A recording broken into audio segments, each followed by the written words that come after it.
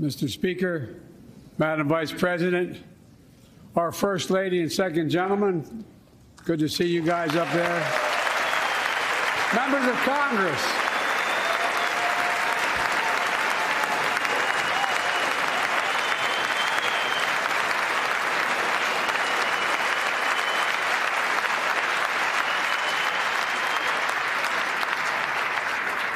by the way, Chief Justice, I may need a court order. She gets to go to the game tomorrow, next week. I have to stay home. Got to work something out here. Members of the Cabinet, leaders of our military, Chief Justice, Associate Justice, and retired Justice of the Supreme Court, and to you, my fellow Americans. You know, I start tonight by congratulating the 118th Congress and the new Speaker of the House, Kevin McCarthy.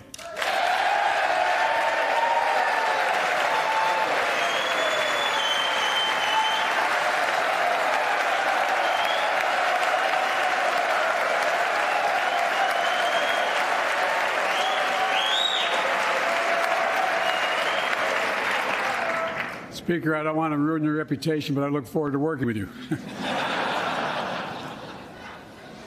And I want to congratulate the new leader of the House Democrats, the first African-American minority leader in history, Hakeem Jeffries.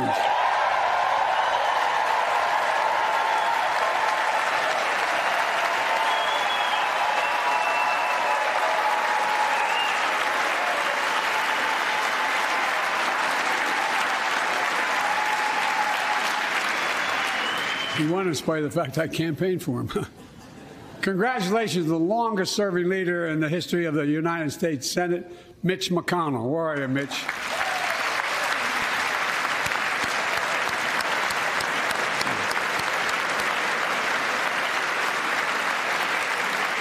And congratulations to Chuck Schumer, another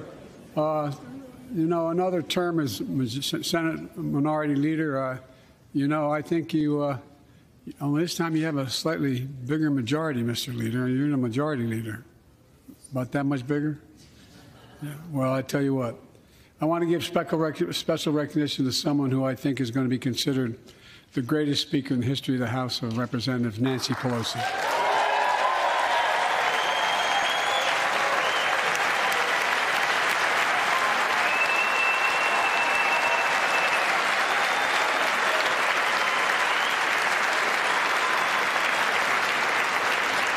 Folks, the story of America is a story of progress and resilience, of always moving forward, of never, ever giving up.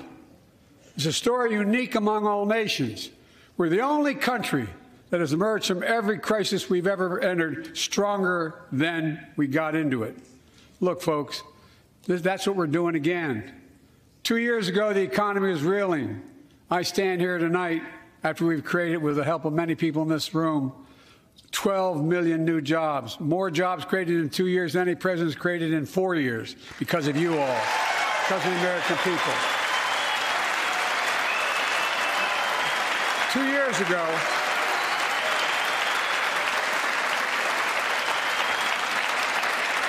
years ago, COVID had shut down, our businesses were closed, our schools were robbed of so much, and today, COVID no longer controls our lives.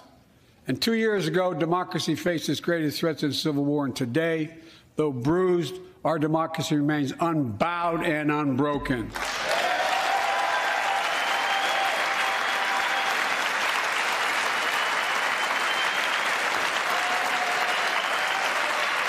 As we gather here tonight, we're writing the next chapter in the great American story, a story of progress and resilience.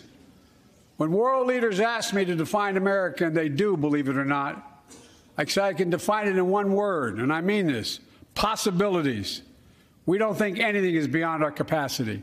Everything is a possibility. You know, we're often told that Democrats and Republicans can't work together.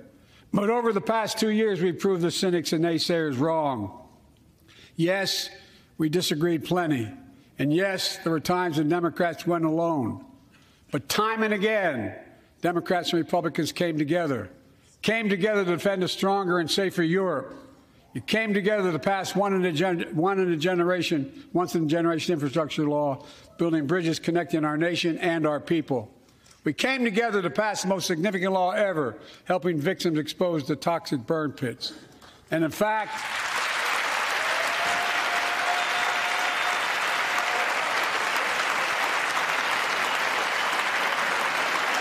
it was important.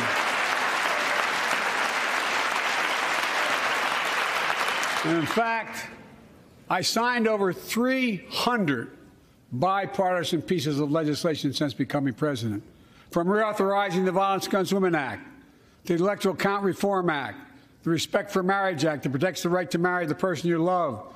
And to my Republican friends, if we could work together the last Congress, there's no reason we can't work together and find consensus on important things in this Congress as well. I think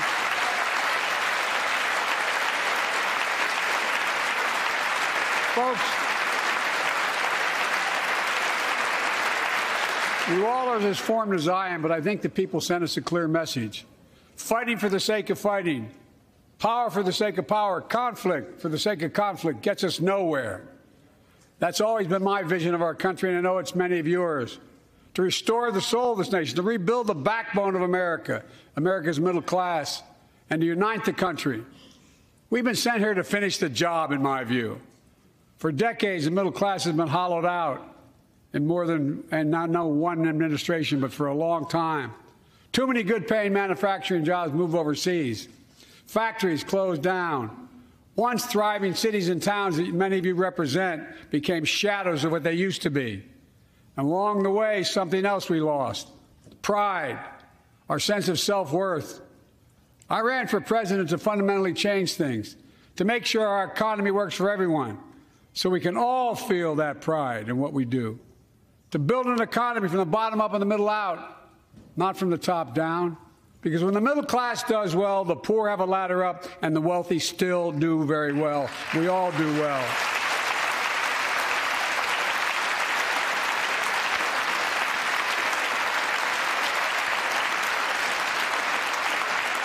I know a lot of you always kid me for always quoting my dad, but my dad used to say, Joey, a job's about a lot more than a paycheck. He really would say this. It's about a lot more than a paycheck. It's about your dignity. It's about respect. It's about being able to look your kid in the eye and say, honey, it's going to be okay, and mean it. Well, folks, so let's look at the results. We're not finished yet by any stretch of the imagination, but unemployment rate is at 3.4%, a 50-year low. A near record unemployment. Near record unemployment for black and Hispanic workers. We've already created, your help, 800,000 good-paying manufacturing jobs, the fastest growth in 40 years. And where is it written? Where is it written that America can't lead the world in manufacturing? And I don't know where that's written. For too many decades, we imported projects and exported jobs. Now, thanks to what you've all done, we're exporting American products and creating American jobs. Folks, inflation has been a global problem because the pandemic disrupted our supply chains, and Putin's unfair and brutal war in Ukraine disrupted energy supplies as well as food supplies, blocking all that grain in Ukraine. But we're better positioned than any country on earth right now. But we have more to do. But here at home, inflation is coming down. Here at home, gas prices are down $1.50 from their peak. Food inflation is coming down, not fast enough, but coming down. Inflation has fallen every month for the last 6 months, while take-home pay has gone up. Additionally, over the last 2 years, a record 10 million Americans applied to start new businesses. 10 million. And by the way, every time someone starts a small business is an act of hope. And Madam Vice President, I want to thank you for leading that effort to ensure that small businesses have access to capital and the historic laws we enacted that are going to just come into being. Standing here last year, I shared with you a story of American genius and possibilities. Semiconductors, Small computer chips the size of a fingerprint that power everything, from cell phones to automobiles and so much more. These chips were invented in America. Let's get that straight. They were invented in America. We used to make 40% of the world's chips. In the last several decades, we lost our edge. We're down to only producing 10%. We all saw what happened during the pandemic when chip factories shut down overseas. Today's automobiles need 3,000 chips, each of those automobiles. But American automobiles couldn't make enough cars because there weren't enough chips. Car prices went up, people got laid off. So did everything from refrigerators to cell phones. We can never let that happen again. That's why we came together to pass the Bipartisan Chips and Science Act.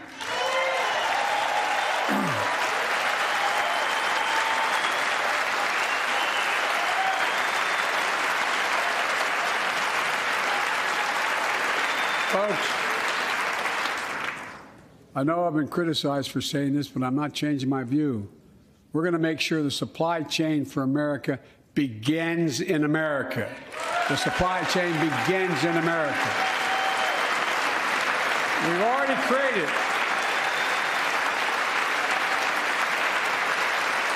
created 800,000 new manufacturing jobs without this law, before the law kicks in. With this new law, we're going to create hundreds of thousands of new jobs across the country. And I mean all across the country, throughout not just the coast, but through the middle of the country as well. That's going to come from companies that have announced more than $300 billion in investment in American manufacturing over the next few years. Outside of Columbus, Ohio, Intel is building semiconductor factories on 1,000 acres, literally a field of dreams. It's going to create 10,000 jobs, that one investment, 7,000 construction jobs, 3,000 jobs in those factories once they're finished. They call them factories. Jobs paying an average of $130,000 a year, and many do not require a college degree.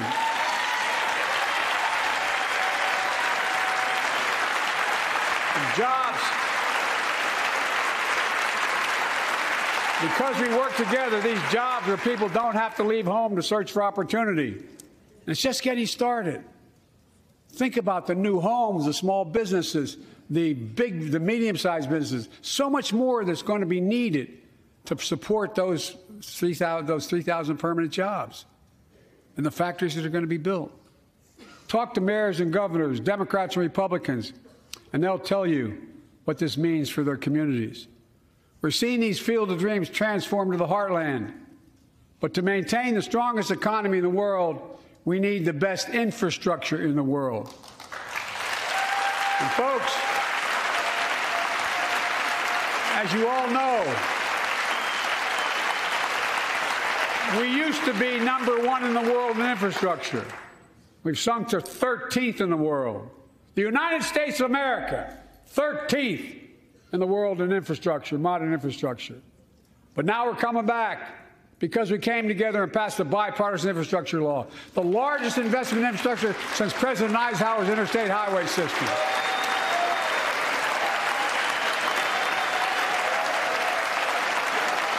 And folks,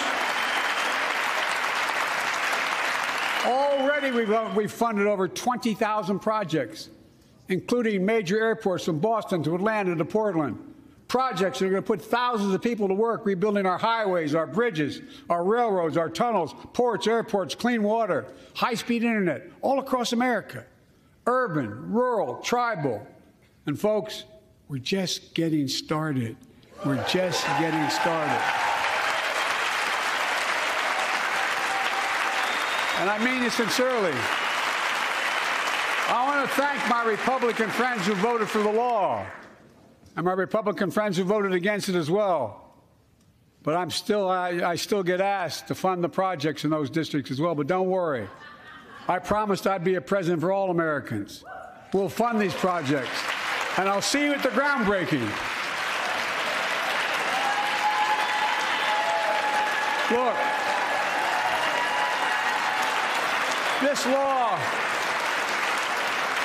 This law will further unite all of America. Projects like Brent Spence Bridge in Kentucky over the Ohio River, built 60 years ago, badly needed repairs, one of the nation's most congested freight routes, carrying $2 billion worth of freight every single day across the Ohio River. And folks, we've been talking about fixing it for decades, but we're really finally going to get it done. Yes. I went there last month with Democrats and Republicans and from both states to deliver a commitment of $1.6 billion for this project. And while I was there, I met a young woman named Sarah, who's here tonight. I don't know where Sarah is. Is she up in the box? I don't know. Sarah, how are you? Well, Sarah, for 30 years,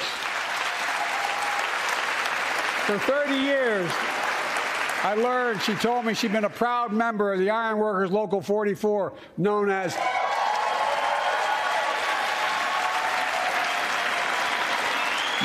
the Cowboys in the Sky. The folks who built Cincinnati's skyline.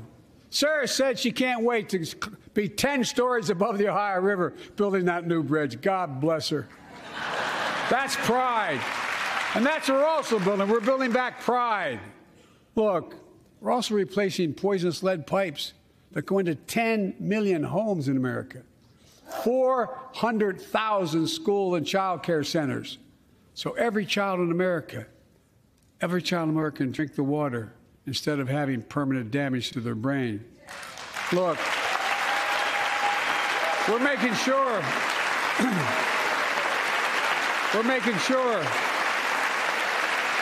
that every community in America has access to affordable high-speed internet. No parent should have to drive by McDonald's parking lot to help them do their homework online with their kids, which many thousands were doing across the country. And when we do these projects, and again I get criticized for this, but I make no excuses for it, we're going to buy American. We're going to buy America. Folks,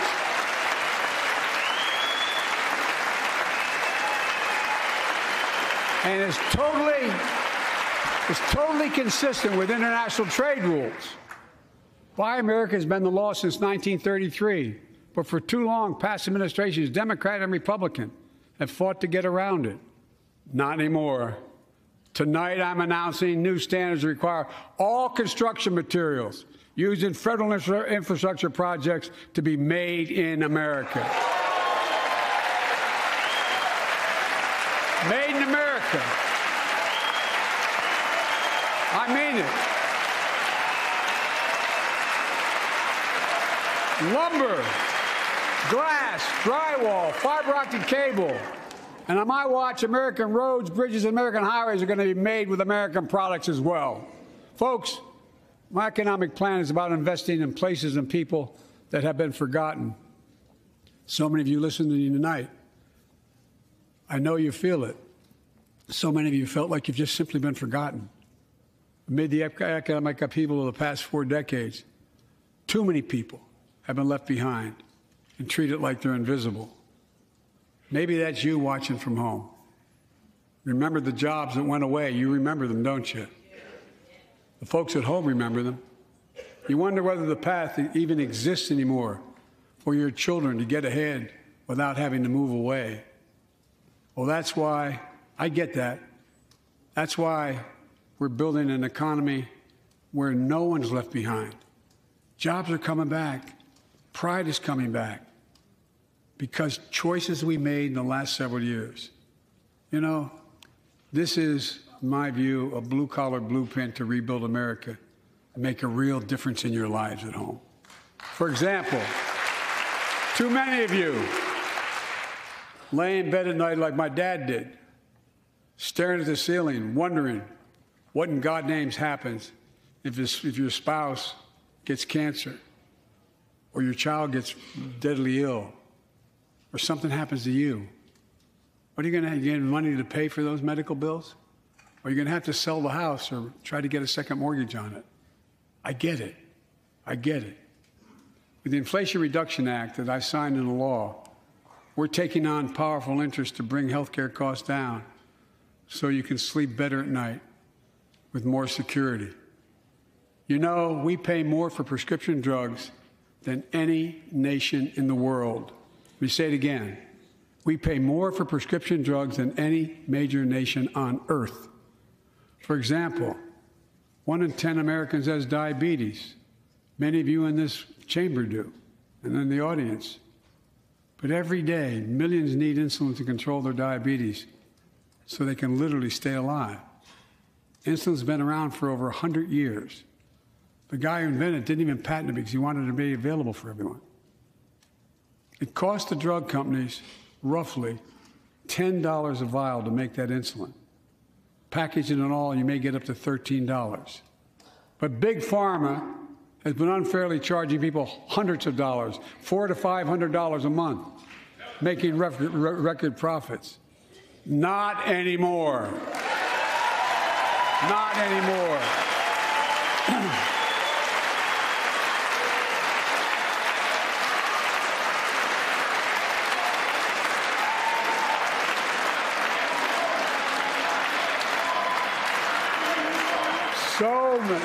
So many things that we did are only now coming to fruition. We said we were doing this, and we said we passed the law to do it, but people didn't know because the law didn't take effect until January 1 of this year. We capped the cost of insulin at $35 a month for seniors on Medicare. People are just finding out. I'm sure you're getting the same calls I'm getting. Look, there are millions of other Americans who do not or are not on Medicare, including 200,000 young people with type 1 diabetes who need this insulin to stay alive. Let's finish the job this time. Let's cap the cost of insulin for everybody at $35.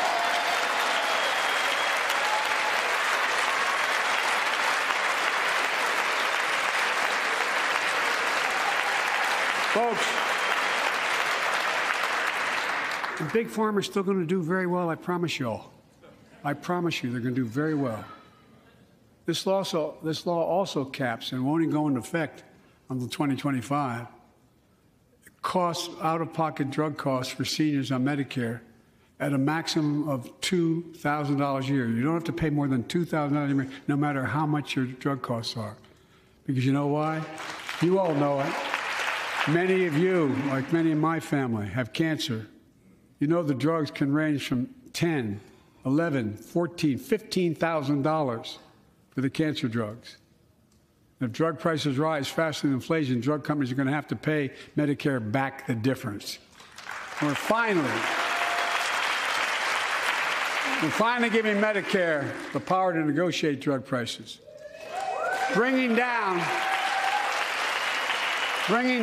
prescription drug costs doesn't just save seniors money, it cuts the federal deficit by billions of dollars, by hundreds of billions of dollars, because these prescription drugs are drugs purchased by Medicare to keep their commitment to the seniors. Well, guess what? Instead of paying $400 or $500 a month, you're paying $15. That's a lot of savings for the federal government. And by the way, why wouldn't we want that? Now, some members here are threatening, and I know it's not an official party position, so I'm going to exaggerate, but threatening to repeal the Inflation Reduction Act. As my coach, that's okay, that's fair. As my football coach used to say, lots of luck in your senior year. Make no mistake, if you try anything to raise the cost of prescription drugs, I will veto it. Look, I'm pleased to say that more Americans have health insurance now than ever in history. A record 16 million people are enrolled in the Affordable Care Act. And thanks to the law I signed last year, saving millions, or saving $800 a year on their premiums. And by the way, that law was written and the benefit expires in 2025. So my plea to some of you, at least in this audience, Let's finish the job and make these savings permanent. Expand coverage of Medicaid.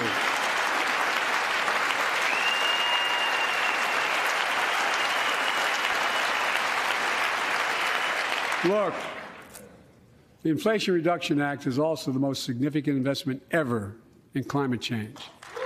Ever.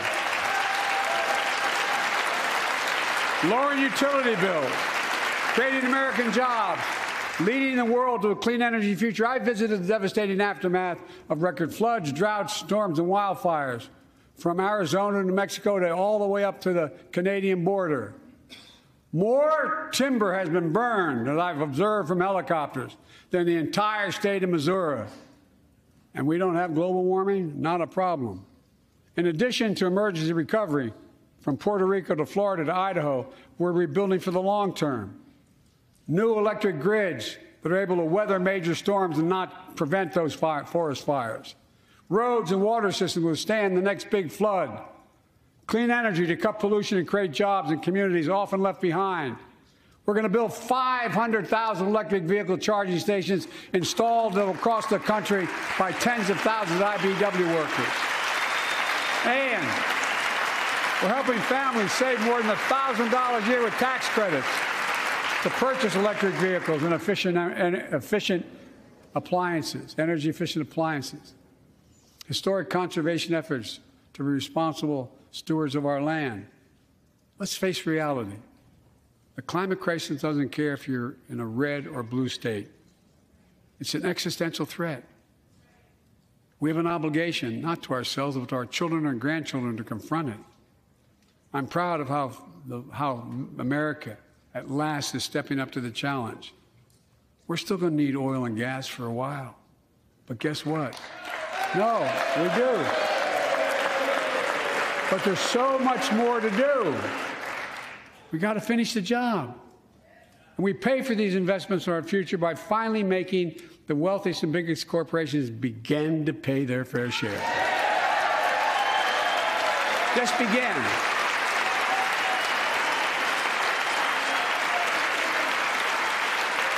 Look, I'm a capitalist, but pay your fair share.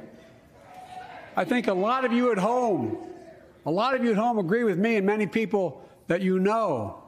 The tax system is not fair. It is not fair.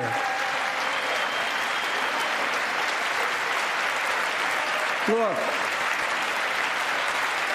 the idea that in 2020, 55 of the largest corporations in America, the Fortune 500, made $40 billion in profits and paid zero in federal taxes? Zero? Folks, it's simply not fair. But now, because of the law I signed, billion-dollar companies have to pay a minimum of 15%. God love them. 15%. That's less than a nurse pays.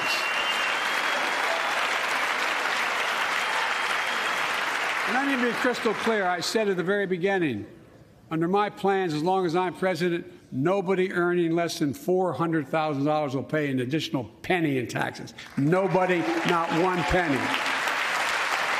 But let's finish the job. There's more to do. We have to reward work, not just wealth. Pass my proposal for the billionaire minimum tax. You know, there's 1,000 billionaires in America. It's up from about 600 in the beginning of the term. But no billionaire should be paying a lower tax rate than a school teacher or firefighter. I mean it. Think about it.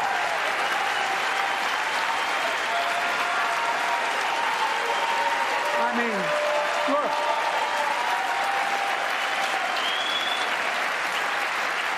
I know you aren't enthusiastic about that, but think about it.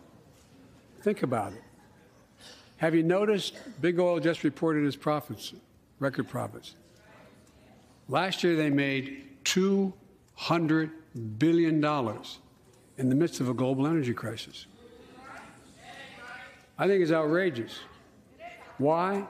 They invested too little of that profit to increase domestic production. And when I talk to a couple of them, they say, well, we're afraid you're going to shut down all the oil wells, all the oil refineries anyway, so why should we invest in them? I said, we're going to need oil for at least another decade.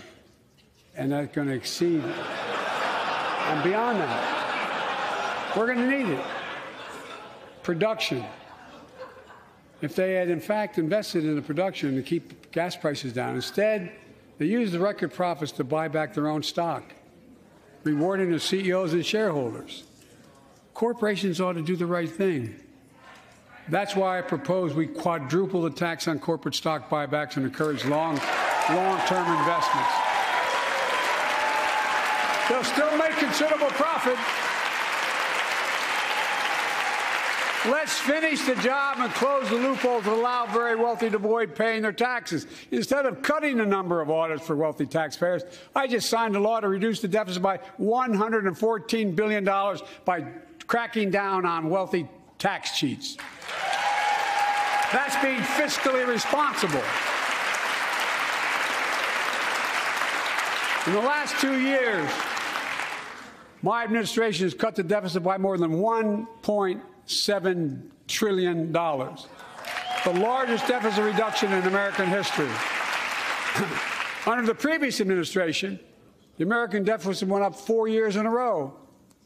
Because those record deficits, no president added more to the national debt in any 4 years than my predecessor. Nearly 25% of the entire national debt that took over 200 years to accumulate was added by just one administration alone, the last one. They're the facts. Check it out. Check it out. How did Congress respond to that debt? They did the right thing. They lifted the debt ceiling 3 times without preconditions or crisis. They paid American bills to prevent an economic disaster to the country. So tonight I'm asking the Congress to follow suit. Let's commit here tonight to the full faith and credit of the United States of America will never, ever be questioned. Some of my Republican friends want to take the economy hostage. I get it, unless I agree to their economic plans. All of you at home should know what those plans are. Instead of making the wealthy pay their fair share, some Republicans want Medicare and Social Security to sunset. I'm not saying it's a majority. Let me give you, anybody who doubts it, contact my office. I'll give you a copy. I'll give you a copy of the proposal. That means Congress doesn't vote. Well, I'm glad to see you. And I tell you, I enjoy conversion. You know, it means if Congress doesn't keep the programs the way they are, they'd go away. Other Republicans say, I'm not saying it's a majority of you. I don't even think it's even a significant, but it's being proposed by individuals. I'm not politely not naming them, but it's being proposed by some of you. Look, folks, the idea is that we're not going to be moved into being threatened to default on the debt if we don't respond.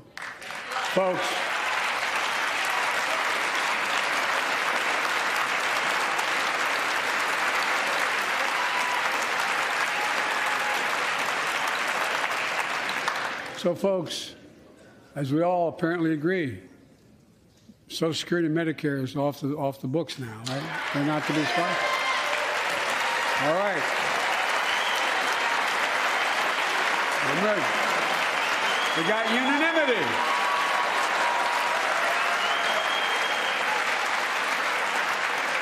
Social Security and Medicare are a lifeline for millions of seniors. Americans have to pay into them from the very first paycheck they started. So tonight, let's all agree, and we apparently are. Let's stand up for seniors.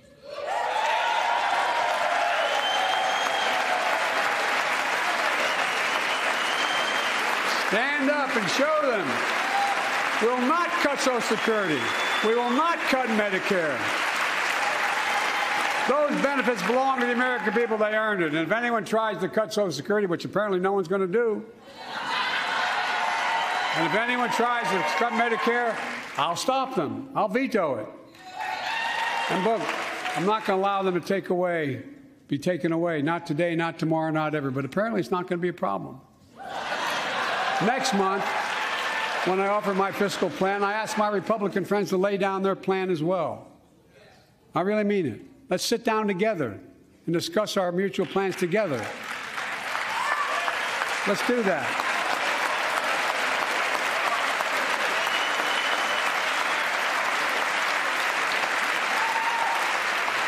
I can tell you, the plan I'm going to show you is going to cut the deficit by another $2 trillion. And it won't cut a single bit of Medicare or Social Security. In fact, we're going to extend the Medicare Trust Fund at least 2 decades, because that's going to be the next argument. How do we keep it solvent, right? Well, we'll not raise tax on anyone making under 400 grand, but we'll pay for it the way we talked about tonight, by making sure that the wealthy and big corporations pay their fair share. Look. Here's the deal. They aren't just taking advantage of the tax code. They're taking advantage of you, the American consumer. Here's my message to all of you out there. I have your back. We're already preventing Americans from receiving surprise medical bills, stopping $1 billion surprise bills per month so far. We're protecting seniors' life savings by cracking down on nursing homes that commit fraud, endanger patient safety, prescribe drugs that are not needed. Millions of Americans can now save thousands of dollars because they can finally get a hearing aid over the counter without a prescription. Look, capitalism without competition is not capitalism. It's extortion. It's exploitation. Last year, I cracked down, with the help of many of you, on foreign shipping companies that were making you pay higher prices for every good coming into the country. I signed a bipartisan bill to cut shipping costs by 90%, helping American farmers, businessmen, and consumers. Let's finish the job. Pass the bipartisan legislation to strengthen antitrust enforcement and prevent big online platforms from giving their own products an unfair advantage.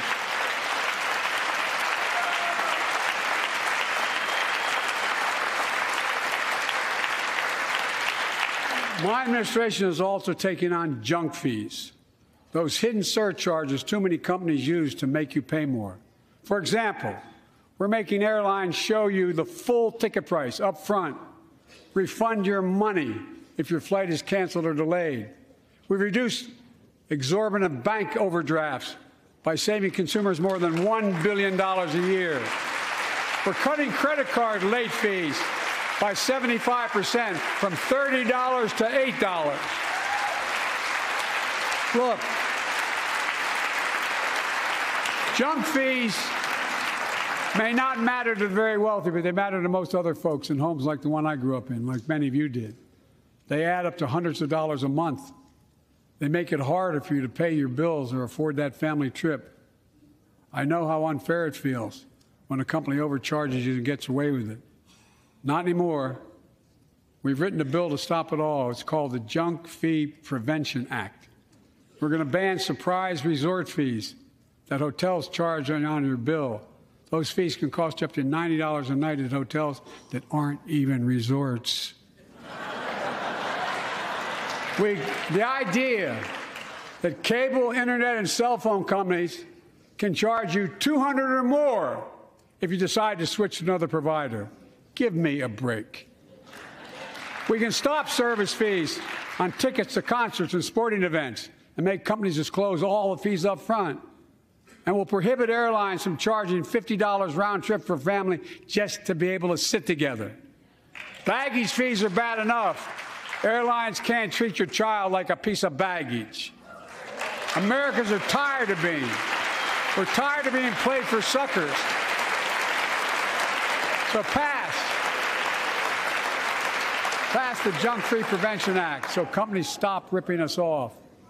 For too long, workers have been getting stiffed, but not anymore. We're beginning to restore the dignity of work. For example, I should have known this, but I didn't until 2 years ago. 30 million workers have to sign non-compete agreements for the jobs they take. 30 million. So a cashier at a burger place can't walk across town and take the same job at another burger place and make a few bucks more. It just changed. But they just changed it because we exposed it. That was part of the deal, guys. Look it up. But not anymore. We're banning those agreements so companies have to compete for workers and pay them what they're worth.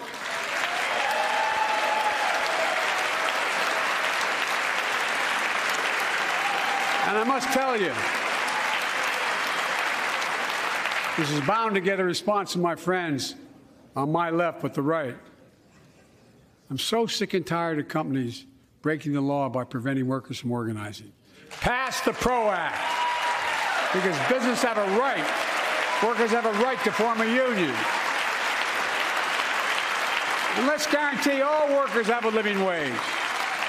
Let's make sure working parents can afford to raise a family with sick days, paid family medical leave, affordable child care. That's going to enable millions of more people to go and stay at work. And let's restore the full child tax credit, which gave tens of millions of parents some breathing room and cut child poverty in half to the lowest level in history. And by the way, when we do all these things, we increase productivity. We increase economic growth. So let's finish the job and get more families access to affordable, quality housing. Let's get seniors who want to stay in their homes the care they need to do so. Let's give more breathing room to millions of family caregivers looking after their loved ones. Pass my plan so we get seniors and people with disabilities the home care and services they need. And support the workers who are doing God's work. These plans are fully paid for, and we can afford to do them. Restoring the dignity of work means making education an affordable ticket to the middle class.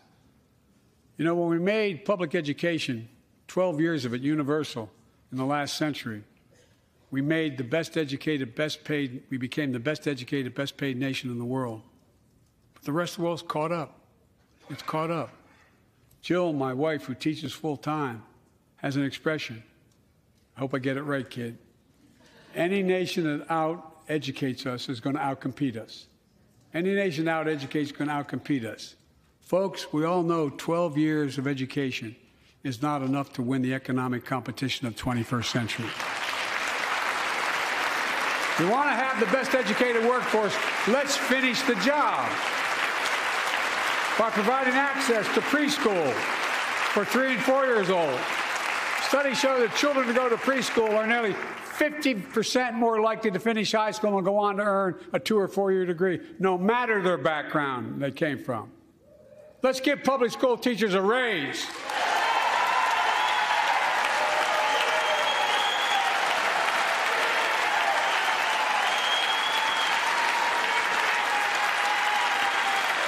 We're making progress by reducing student debt, increasing Pell Grants for working and middle-class families. Let's finish the job and connect students to career opportunities starting in high school. Provide access to 2 years of community college, the best career training in America, in addition to being a pathway to a 4-year degree. Let's offer every American a path to a good career, whether they go to college or not. And folks, in the midst of the COVID crisis, when schools were closed and we were shutting down everything, let's recognize how far we came in the fight against the pandemic itself.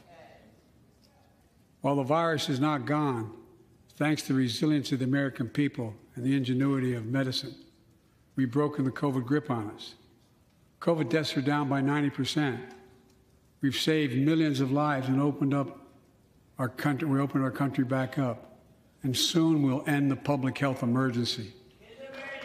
But that's called a public health emergency. But we'll remember the toll and pain that's never going to go away. More than 1 million Americans lost their lives to COVID. 1 million.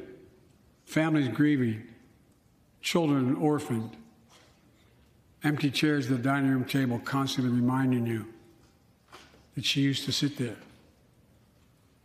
Remembering them, we remain vigilant. We still need to monitor dozens of variants and support new vaccines and treatments. So Congress needs to fund these efforts and keep America safe. And as we emerge from this crisis stronger, we're also got to double down on prosecuting criminals who stole relief money meant to keep workers and small businesses afloat.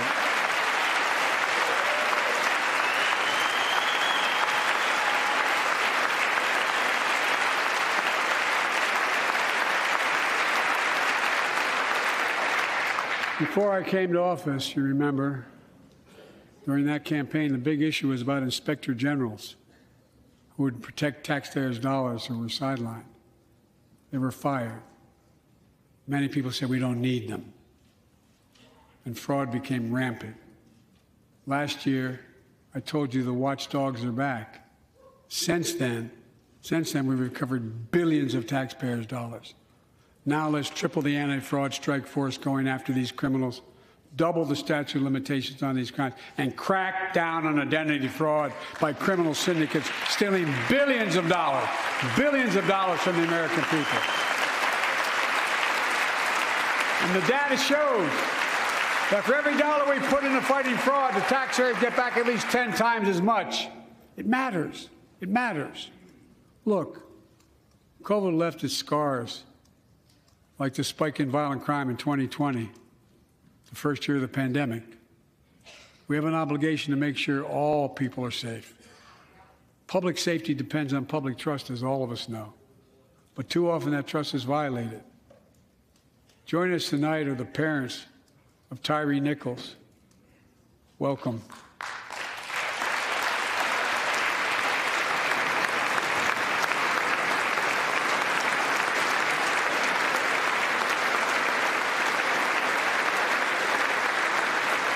We had to bury Tyree last week.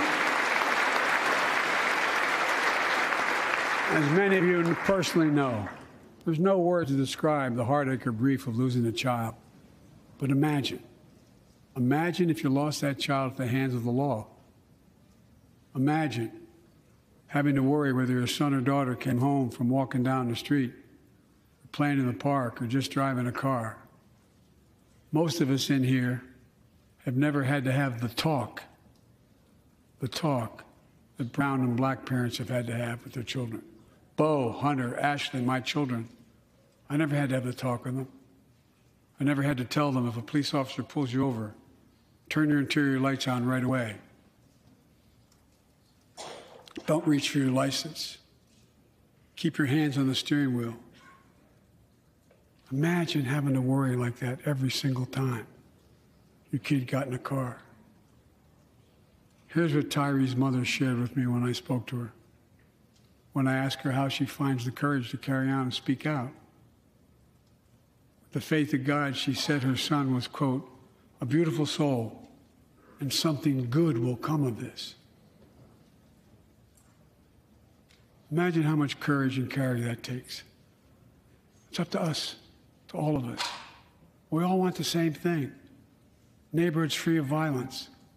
Law enforcement who earns the community's trust. Just as every cop, when they pin on that badge in the morning, has a right to be able to go home at night, so does everybody else out there. Our children have a right to come home safely. Equal protection under the law is a covenant we have with each other in America. We know police officers put their lives on the line every single night and day. And we know we ask them in many cases to do too much, to be counselors, social workers, psychologists, responding to drug overdoses, mental health crises, and so much more. In one sense, we ask much too much of them. I know most cops and their families are good, decent, honorable people, the vast majority. But they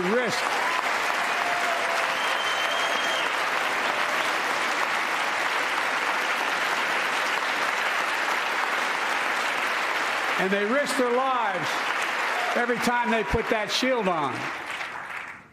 But what happened to Tyree in Memphis happens too often. We have to do better. Give law enforcement the real training they need. Hold them to higher standards. Help them succeed in keeping us safe. We also need more first responders and professionals to address the growing mental health, substance abuse challenges. More resources to reduce violent crime and gun crime. More community intervention programs. more investment in housing, education, and job training. All this can help prevent violence in the first place. And when police officers or police departments violate the public trust, they must be held accountable. With the support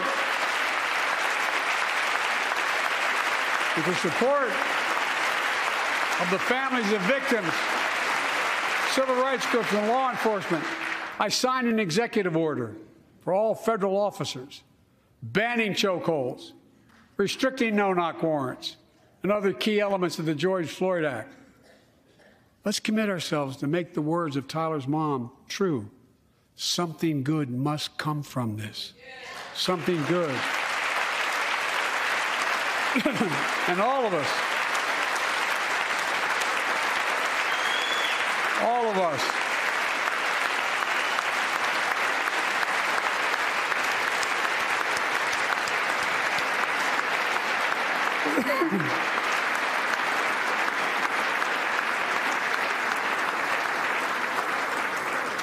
folks, it's difficult, but it's simple. All of us in this chamber, we need to rise to this moment. We can't turn away. Let's do what we know in our hearts that we need to do. Let's come together to finish the job on police reform. Do something.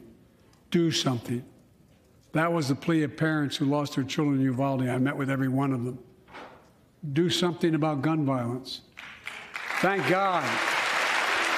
Thank God we did. Passing the most sweeping gun safety law in 3 decades. That includes things like that the majority of responsible gun owners already support. Enhanced background checks for 18 to 21 years old. Red flag laws, keeping guns out of the hands of people who are a danger to themselves and others. But we know our work is not done. Joining us tonight is Brandon Say, a 26-year-old hero. Brandon put his college dreams on hold to be at his mom's side. His mom's side when she was dying from cancer. And Brandon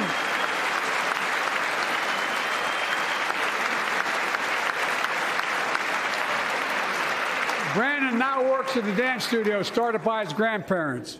And 2 weeks ago, during the Lunar New Year celebrations, he heard the studio door close, and he saw a man standing there pointing a semi-automatic pistol at him. He thought he was going to die, but he thought about the people inside. And in that instant, he found the courage to act and wrestle the semi-automatic pistol away from the gunman who had already killed 11 people in another dance studio. 11. He saved lives. It's time we do the same. Ban assault weapons now. Ban them now. Once and for all.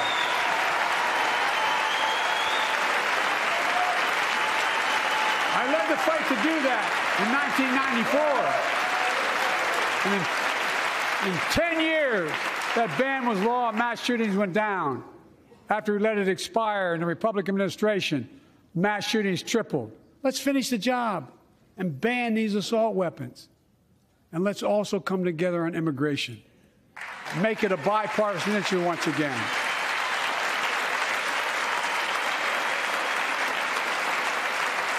We now have a record number of personnel working to secure the border, arresting 8,000 human smugglers, seizing over 23,000 pounds of fentanyl in just the last several months. We've launched a new border plan last month. Unlawful migration from Cuba, Haiti, Nicaragua, and Venezuela has come down 97% as a consequence of that. But American border problems won't be fixed until Congress acts.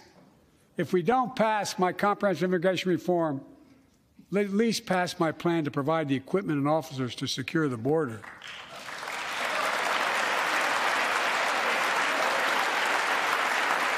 And a pathway to citizenship for dreamers, those on temporary status, farm workers, essential workers.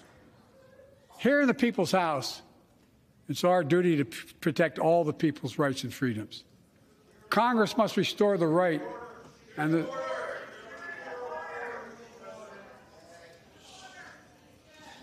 Congress must restore the right that was taken away in Roe v. Wade and protect Roe v. Wade.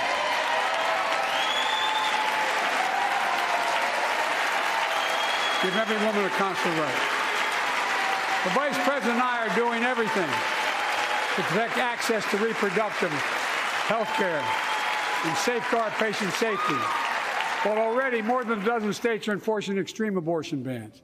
Make no mistake about it. If Congress passes a national ban, I will veto it. But let's also pass the Bipartisan Equality Act to ensure LGBTQ Americans, especially transgender young people, can live with safety and dignity. Our strength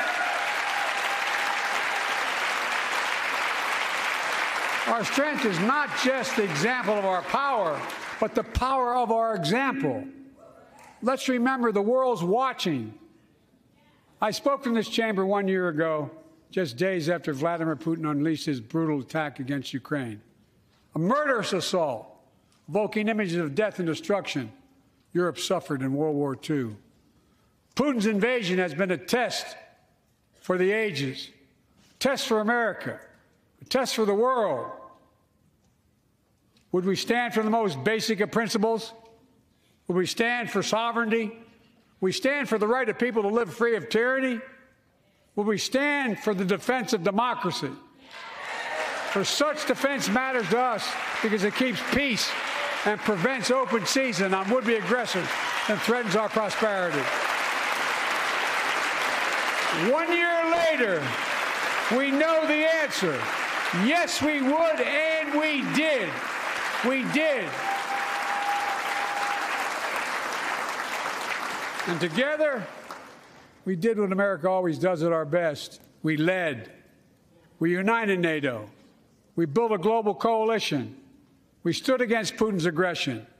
We stood with the Ukrainian people. Tonight, we're once again joined by Ukraine's ambassador to the United States. She represents not just her nation, but the courage of her people. Our ambassador is here, we're united in our support of your country. Will you stand so we can all take a look at you? Thank you.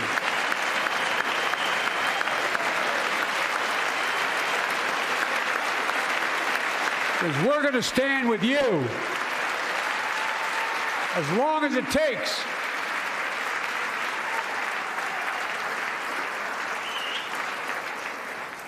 Our nation is working for more freedom, more dignity, more peace, not just in Europe, but everywhere. Before I came to office, the story was about how the People's Republic of China was increasing its power and America was failing in the world. Not anymore.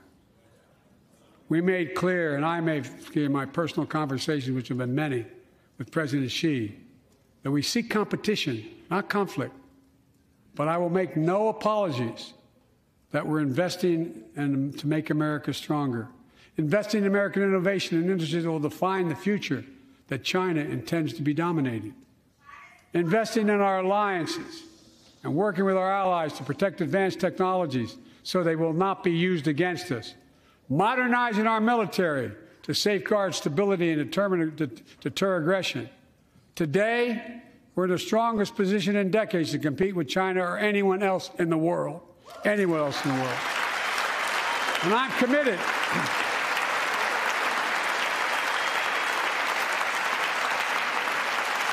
I'm committed to work with China where we can advance American interests and benefit the world. But make no mistake about it.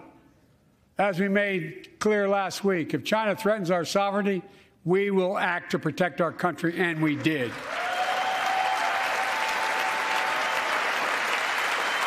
Look, let's be clear. Winning the competition should unite all of us. We face serious challenges across the world. But in the past 2 years, democracies have become stronger, not weaker.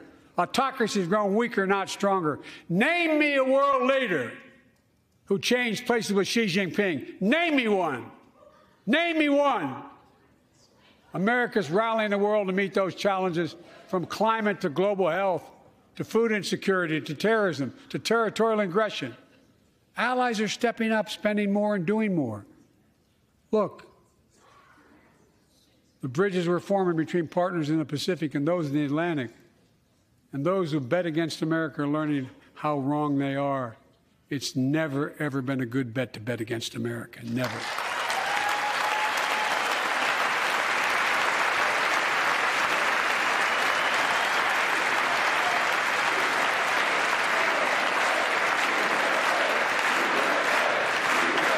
Well, when I came to office, most assured that bipartisanship assumed was impossible, but never believed it. That's why a year ago I offered a unity agenda to the nation as I stood here. We made real progress together. We passed a law making it easy for doctors to prescribe effective treatments for opioid addiction. We passed the gun safety law, making historic investments in mental health. We launched the ARPA-H drive for breakthrough in the fights against cancer, Alzheimer's, and diabetes, and so much more. We passed the Heath Robinson PACT Act, named after the late Iraq War veteran whose story about exposure to toxic burn kits I shared here last year.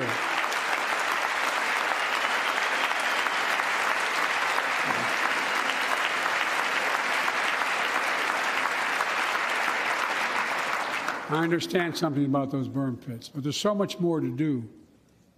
We can do it together. Joining us tonight is a father named Doug from Newton, New Hampshire. He wrote Jill, my wife, a letter, and me as well, about his courageous daughter, Courtney. A contagious laugh, his sister's best friend, her sister's best friend.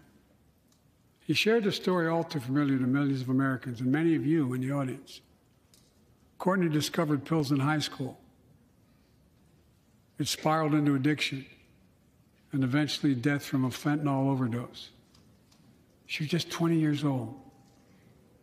Describing the last 8 years without her, Doug said, "There's no worse pain." Yet their family has turned pain to purpose, working to end the stigma and change laws. He told us he wants to start a journey toward American recovery. Doug, we're with you. Fentanyl is killing more than 70,000 Americans a year. Big, you got it.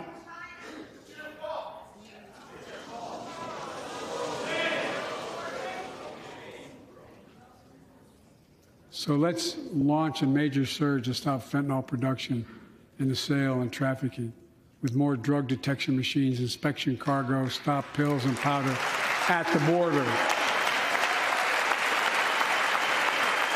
Working with couriers like FedEx to inspect more packages for drugs. Strong penalties to crack down on fentanyl trafficking. Second, let's do more on mental health, especially for our children. When millions of young people are struggling with bullying, violence, trauma, we give them greater access to mental health care at their schools. We must finally hold social media companies accountable for experimenting they're doing running children for profit. It's time to pass bipartisan legislation to stop big tech from collecting personal data on our kids and teenagers online, ban targeted advertising to children, and impose stricter limits on the personal data that companies collect on all of us. Third, let's do more to keep this nation's one truly sacred obligation to equip those we send into harm's way and care for them and their families when they come home. Job training, job placement for veterans and their spouses as they come to return to civilian life. Helping veterans afford the rent, because no one should be homeless in America, especially someone who served the country.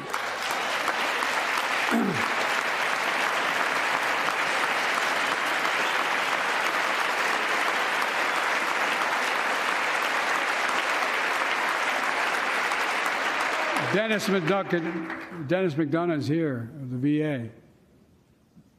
We had a first real discussion when I asked him to take the job. I'm glad he did. We were losing up to 25 veterans a day on suicide. Now we're losing 17 a day to the silent scourge of suicide. 17 veterans a day are committing suicide. more than all the people being killed in the wars. Folks, VA is doing everything it can, including expanding mental health screening, proven programs that recruits veterans to help other veterans understand what they're going through, get them the help they need. We got to do more. And fourth, last year, Jill and I reignited the cancer moonshot that I was able to start with President Obama asked me to lead our administration on this issue. Our goal is to cut the cancer death rates at least by 50% in the next 25 years. Turn more cancers from death sentences to treatable diseases. Provide more support for patients and their families. It's personal to so many of us in this audience. Joining us are Morris and Candice, an Irishman and the daughter of immigrants from Panama. They met and fell in love in New York City and got married in the same chapel Jill and I got married in New York City. Kindred spirits. He wrote us a letter about his little daughter, Ava, and I saw her just before I came over. She was just a year old when she was diagnosed with rare kidney disease, cancer. After 26 blood transfusions, 11 rounds of radiation, 8 rounds of chemo, 1 kidney removed, giving a 5% survival rate. He wrote how in the darkest moments he thought, if she goes, I can't stay. Many of you have been through that as well. Jill and I understand that like so many of you. And he read Jill's book describing our family's cancer journey and how we tried to steal moments of joy where we could with Bo. For them, that glimmer of joy was the half smile of their baby girl. It meant everything to them. They never gave up hope. Little Ava never gave up hope. She turns 4 next month. They just found out Ava's beating the odds, is on her way to being cured of cancer. And she's watching from the White House tonight if she's not asleep already. For the lives we can save,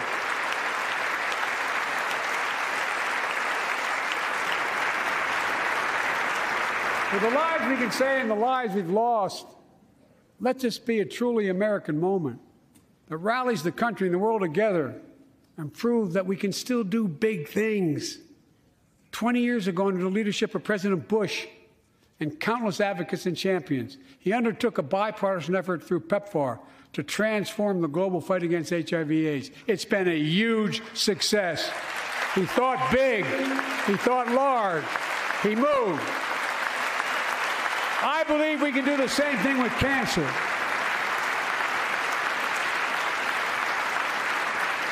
Let's end cancer as we know it. Cure some cancers once and for all. Folks, there's one reason why we've been able to do all of these things. Our democracy itself. It's the most fundamental thing of all. With democracy, everything's possible. Without it, nothing is. For the last few years, our democracy has been threatened and attacked, put at risk, put to the test in this very room on January the 6th. And then just a few months ago, an unhinged big lie assailed and unleashed a political violence at the home of the then Speaker of the House of Representatives, using the very same language the insurrectionists used as they stalked these halls and chanted on January 6th. Here tonight in this chamber is a man who bears the scars of that brutal attack, but is as tough and as strong and as resilient as they get. My friend Paul Pelosi. Paul, stand up.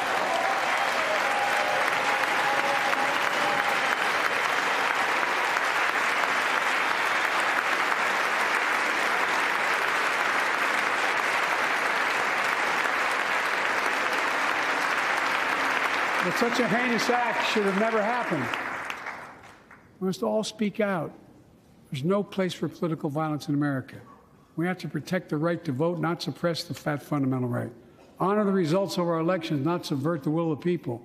We have to uphold the rule of law and restore trust in our institutions of democracy. And we must give hate and extremism in any form no safe harbor.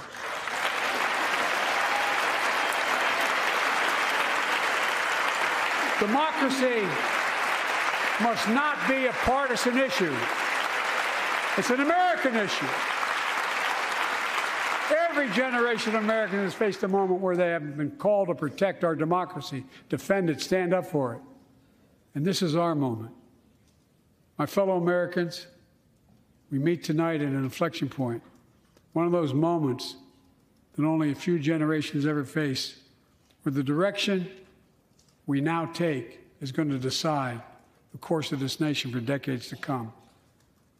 We're not bystanders of history. We're not powerless before the forces that confront us. It's within our power of we, the people. We're facing the test of our time. We have to be the nation we've always been at our best, optimistic, hopeful, forward-looking. A nation that embraces light over dark, hope over fear, unity over division, stability over chaos. We have to see each other not as enemies, but as fellow Americans. We're good people. The only nation in the world built on an idea, the only one.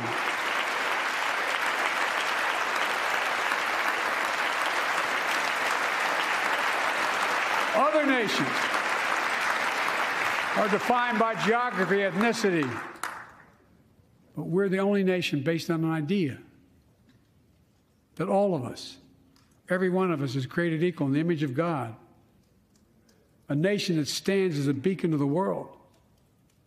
A nation in a new age of possibilities. So I've come to fulfill my constitutional obligation to report in the State of the Union. And here's my report. Because the soul of this nation is strong, because the backbone of this nation is strong, because the people of this nation are strong, the State of the Union is strong.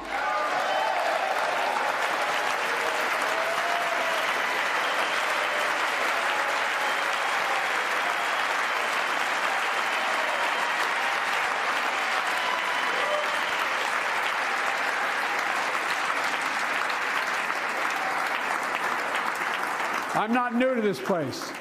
I stand here tonight having served as long as about any one of you have ever served here. But I've never been more optimistic about our future, about the future of America. We just have to remember who we are.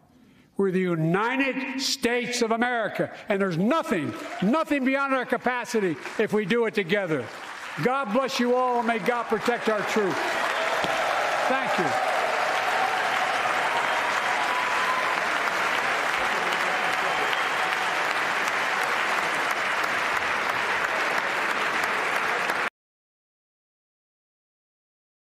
Thanks for watching our YouTube channel. Follow today's top stories and breaking news by downloading the NBC News app.